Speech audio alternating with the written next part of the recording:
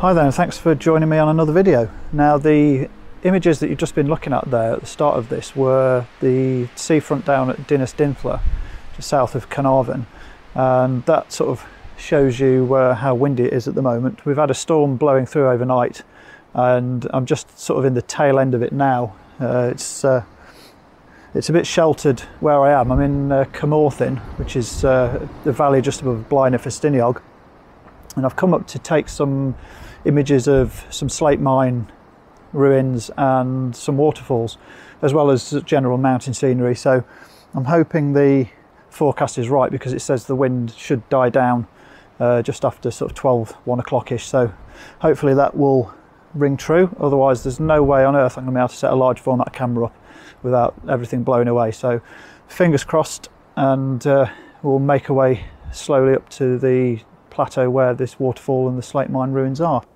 Currently taking shelter in an old chapel that's on the track towards one of the mines, which was used by the miners for services. It's a bit of a ruin now, but it's offering some nice protection from the wind at the moment, so thankful that's here. Otherwise it'd be a lot colder and probably impossible to get any kind of video with decent audio on it. So I'll make my way further up in a bit, and we'll see you at the top.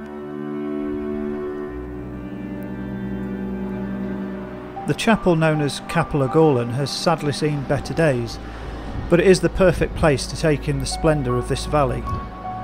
There's an air of loneliness here, and the setting is both majestic and sombre, surrounded by imposing mountains.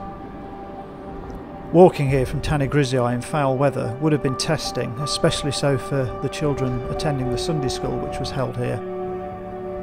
It must have been a warmly welcoming refuge.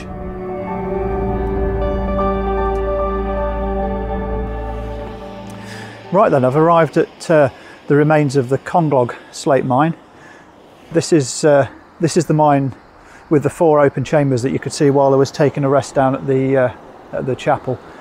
There's some interesting remains here. There's some what look like accommodation barracks, some machine shop remains.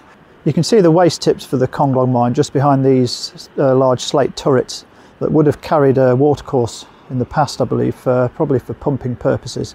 And then if we swing around, you can see the colossal slate tips of the much bigger Rosyth mine, and we'll be going up and exploring those in a little while.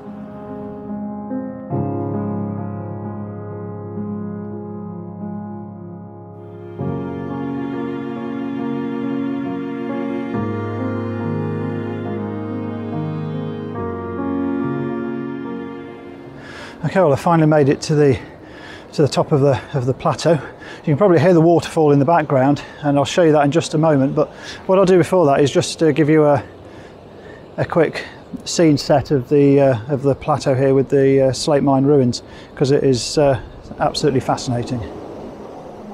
So arriving at Bulk Carmarthen, you get the first view of this impressive mine. From the left, the 2 accommodation blocks can be seen situated at the edge of the huge waste tips, with the mill across to the right. This is level 9 of 14 floors in all, the first of which is at 1800 feet further up the hillside. The mine boasted around 170 chambers from which slate was extracted until the mine ceased operations in the late 1940s. After the mine closed, the mill was dismantled and most of the equipment was removed. However, some items do still remain and can be seen as you walk through the ruins.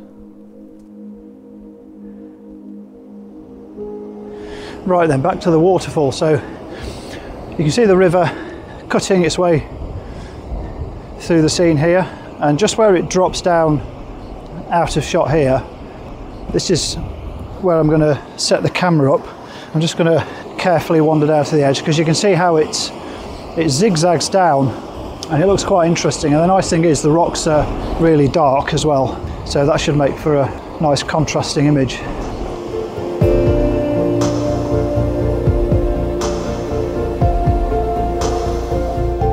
On this trip I'm trying out a film stock I've not used in decades, and then only in 35mm.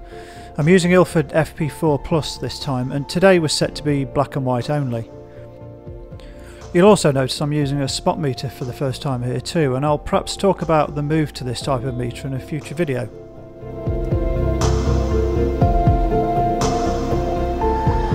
Right then, I've set the composition up. You can probably just see the camera behind me in the background. I've gone for a portrait orientation for the image. So I've got the waterfall dropping down through the image quite nicely, and I've got this zigzag that I showed you as a core part of the image as well. And then there's crags rising in the background above where the cascades turn into a flat river. I wasn't sure on the shutter speed in terms of the smoothing of the water, so I took a few test shots on my digital camera and settled on 1 second at f32. The original exposure was metered from the dark rocks and then placed on zone 3 by underexposing by 2 stops and adding on the filter factor for the yellow filter I was using.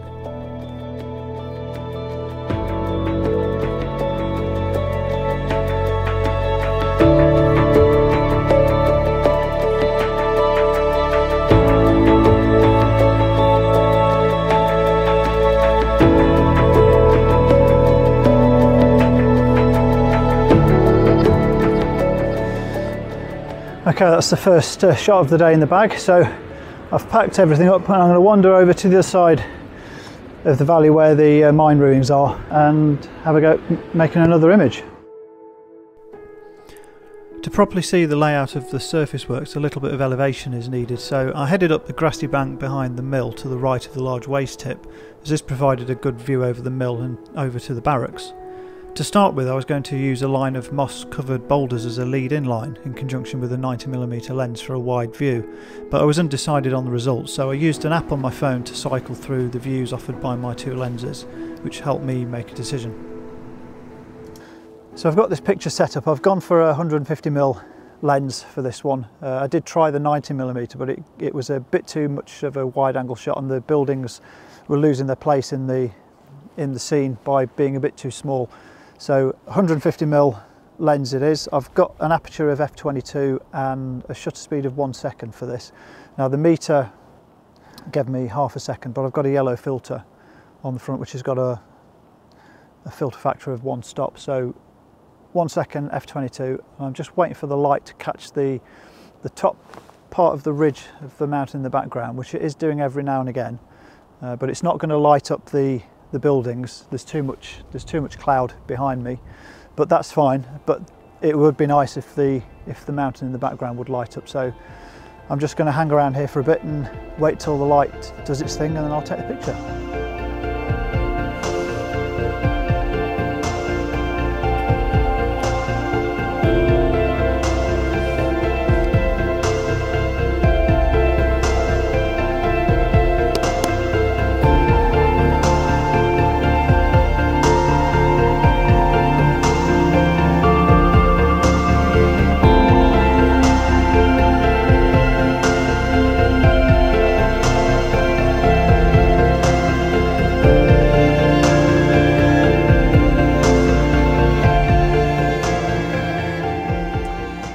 Well, I've got 2 photographs in the bag from today's trip, hopefully, and I'm going to start heading back down to the car now because we're starting to lose the light, and it'll make photography with a low ISO film quite difficult. So I think that's a wrap for today.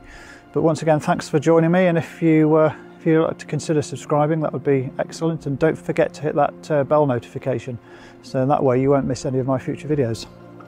Well, with that, I'll start making tracks down and hopefully see you in the next one.